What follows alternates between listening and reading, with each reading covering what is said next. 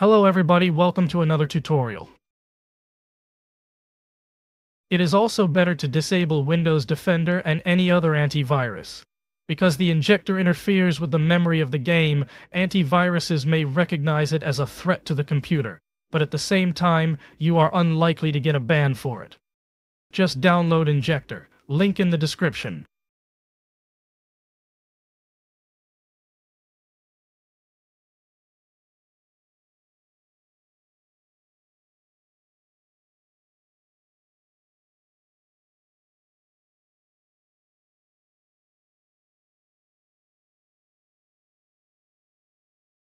So you need Extract Archive on desktop or any convenient location, then run it, and immediately launch the game.